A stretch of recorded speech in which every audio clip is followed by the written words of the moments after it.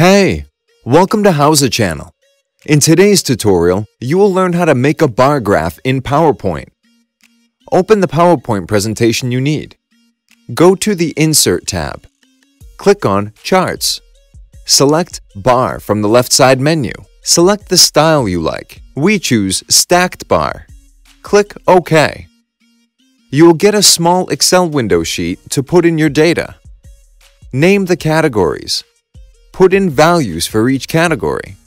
Close the window when you are done. Click on the tiny arrow next to Chart Styles.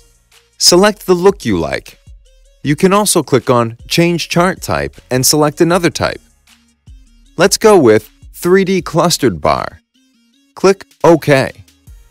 If you want to change the background color, go to the Format tab.